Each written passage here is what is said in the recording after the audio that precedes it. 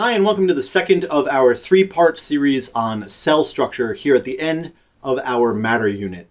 I figured I would start this one by talking a little bit about how cells got their names. This gentleman here is Robert Hooke, and he is the person who coined the term cells, a term that he came up with while observing the structures that he saw inside a piece of cork plant tissue. He thought that they looked like the cells that monks stay in monasteries, and so he named them as such, and it has stuck. The question that we're going to try to answer in this video is, how are cells organized? We're going to talk about universal organelles, organelles that we find in all cells, and then we'll talk a little bit about some of the differences that we see when we look at eukaryotic cells compared to prokaryotic cells.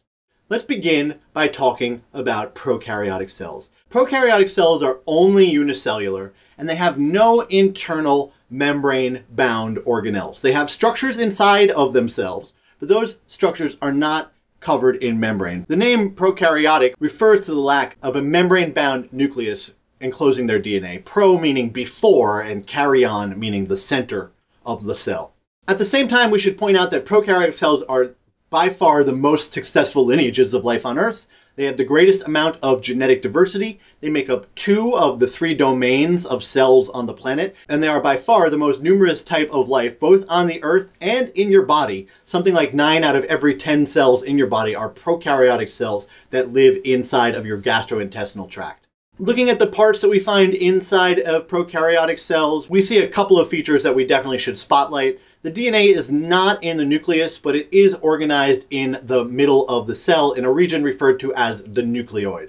Prokaryotic cells have 1 chromosome that is circular in structure. I mean, it's huge, so it looks like a giant tangle. But what I mean by circular is you can start at one end and go all the way around and come back to that end. Prokaryotes are also unique in that they have small extrachromosomal circular pieces of DNA, which are called plasmids. Eukaryotes, generally speaking, do not have plasmids inside of their cells. This is an electron micrograph of an E. coli cell that's been burst apart, and you can see its chromosome splayed out like a big mess of spaghetti. I guess you're going to have to take my word for it that it is in fact circular in nature. The next organelle that we're going to spotlight are the ribosomes, which are a universal organelle found in prokaryotes and eukaryotes both.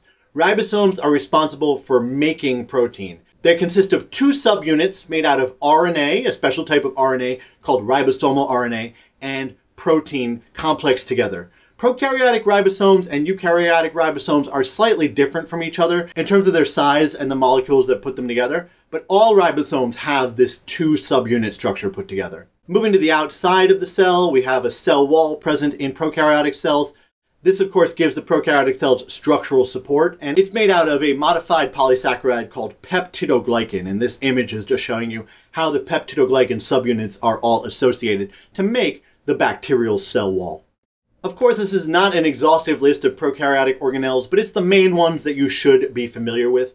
Prokaryotes also have other organelles present that are not necessarily present in all cells. For instance, this image of a bacterium very similar to an E. coli has a flagellum that assists it in moving around its environment. It also has a capsule which covers it and helps to protect it, particularly from things like a mammalian immune system.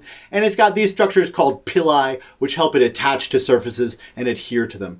These are structures that you will see in different types of bacterial cells, but they're by no means universal among all of the different types of prokaryotic cells that we see on the planet. The other major type of cell that we see is the eukaryotic cell, and we've broken that down into 2 major subtypes, which are the plant-like and the animal-like eukaryotes. Eukaryotic organisms are both unicellular and multicellular. In fact, the only multicellular life on the planet, including us and anything else you can see with your eyes, are exclusively eukaryotic in terms of their cellular organization.